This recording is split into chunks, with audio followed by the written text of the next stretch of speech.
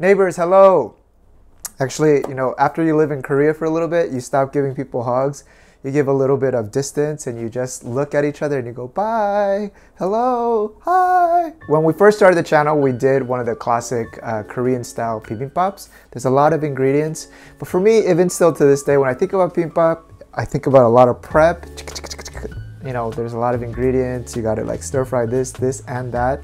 So today I'm gonna show you like when you crave bibimbap, something that you can use, a recipe that you can just whip up that requires a few ingredients, just a minimal, and a very quick way to get all of the ingredients ready. So we're gonna use the microwave, we're gonna boil really quickly, and then just toss all of this in a very Korean style marinade, bring everything together, and you're gonna get a delicious bibimbap, satiate that craving within, I'd say 10, if you're a little bit slow, 15 minutes. Okay, so first step, we're going to work with our beef, and today, instead of stir frying it, actually, let me show you the 3 ingredients that we're going to use today. There's going to be thin slices of beef. This is sirloin. Then some spinach. I got the baby kind. And the third ingredient for some crunchy texture, sukju, which is mung bean sprouts. For today, instead of stir frying, we're going to blanch them like shabu shabu style. Just minimal amount of water. I mean, if you've been to shabu shabu, you had hot pot, you know how delicious that meat is, right? That's the reason why that disappears first. So just a little bit of water, about 1.5 cups. So just to add a little bit of flavor to water, I'm gonna put it about a 1/3 teaspoon, small tea, of chicken stock powder, okay? But Daniel, I wanna make this and I don't have any chicken stock in my pantry. That's fine, just add a 1/3 teaspoon of salt, just so we get a little bit of seasoning. Use the smallest pot you have. We wanna blanch these guys in the smallest amount of water we can. All right, just detangling it a little bit. All right, beautiful. Put it in each piece. Shabu shabu time. Shabu shabu time. Gonna try to use less oil in this one. Oh, so healthier version? Yeah. Nice. Well, I don't know if it's for health, but this tastes really good too. Afterwards, I'm putting it into a little thing like this. All right, now you see the sauce getting all thick. This is when the beef starts tasting really good. All right, that's it. Technically, if you want to use this boiled beef for a different dish, you can save all the leftovers in this juice and it tastes a lot better. It'll store up to a week in Tupperware in the refrigerator. But I'm gonna toss this out because I'm gonna need all of it now. Starting off with 1 tablespoon of gochujang paste, 2 teaspoons of toasted sesame oil, 1, 2, followed by 1.5 teaspoons of soy sauce. That's 1. Another half. 1.5 in total. Look at that. Some modern art here. 2 teaspoons of sesame seeds. That's right. And then with the addition of sesame seeds, that looks good enough. Give it a nice mix. Give it a little taste. Now we'll add in our beef. Okay. Yes. Alright, and that's going to be our beef topping. 200 grams of mung bean sprouts. I'm gonna give these guys a quick wash. I would want a little bit of moisture on them as well as cleaning them. All right, one more time.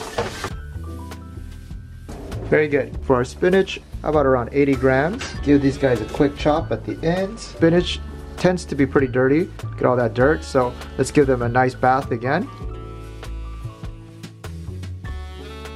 Beautiful, nice and clean. We'll put our mung bean sprouts to one side and our spinach to another. Put some saran wrap. And what I'm doing is I'm steaming our vegetables. We're not boiling them or else they're gonna be filled with water. Instead, we're gonna steam them. 1 extra top. And we're gonna put this in the microwave for 3 minutes. 3 minutes. That was 3 minutes. Check it out. Ooh, it's hot.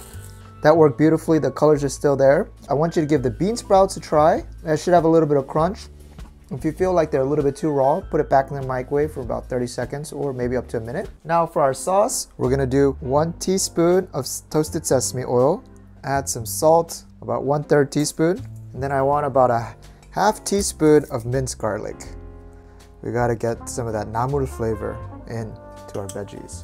And then finally some freshly cracked pepper, black pepper. Mix it up. Now this may not seem like a lot, but it goes a long way. Ooh, almost a mistake. There's still water here, so definitely just want to lift it. Don't get any of the residual water. No good. The spinach, I'd give a little bit of a squeeze. Okay. And then add. And then just mix it into our marinade. And there is our vegetable mixture that we're gonna eat. Let me give this a little taste. You hear that crunch? Perfect. I'm gonna just add a few pinch of salt. It's slightly bland, right? And remember, we're also gonna add some gochujang sauce at the end to mix everything together. So a little bit on the under seasoned is good. Of course, let's get a little bit of the egg, a little bit of salt, a little black pepper. Been trying to use the rest up of this shichimi, Japanese spice. Ah, that looks delicious. All right, scoop up some rice, y'all. If you don't have a rice cooker at home, I think that's probably the best purchase you can make.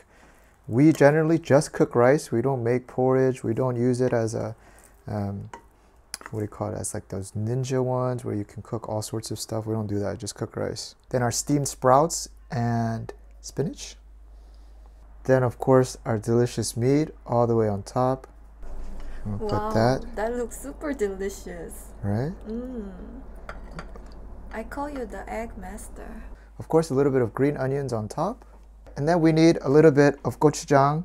That's up to you how much you want to use. I'm doing about a tablespoon. All right, and neighbors, there it is. Dun, da, da, da, da, da, da, da, da, da. Very nice.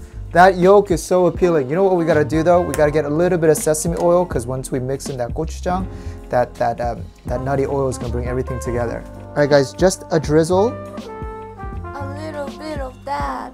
A little bit of that. This. And then, Katie, can I get another ta-da? Ta-da! Into this. With the yolk. Yeah, that way we get spice everywhere. No, I mix with chopsticks. I've been doing that my whole life.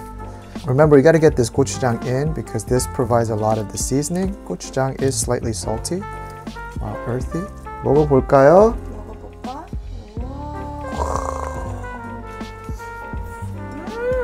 How is it? Really? It's delicious. Really? Oh my goodness. 맛있어? Bibimbap can be made very quickly like this. And if you want to go for maximum flavor, like, you know, at the end, we just flavored with raw gochujang, like out of the tub. It'll give a more earthy taste, like it's something that's impromptu. We're going for speed and quickness. But again, if you want to go for flavor, that bibimbap sauce that we made in our original recipe, use that at the end and it'll be like next level. But then again, that'll take, you know, more time. But So- if all you have is just the gochujang, like Yeah. this, Something right from the store. and then you don't want to make a big deal, Yeah, then just use this and you will still get a delicious bibimbap. it's delicious. 된장찌개! Did you see that whip? That's actually really 된장찌개. Katie, Look. And then we've got 된장찌개! all right, guys. This is a true home style cooking. That's right. Hey, you know, if we meet our American friends, we always go, hey, how are you? Say hi or bye to Korea? our Korean friends. What do we say? We stay, Bye. yeah, we stay right in front and go, bye, I'll see you next time. No touching. No touching. Bye. Bye, see you guys.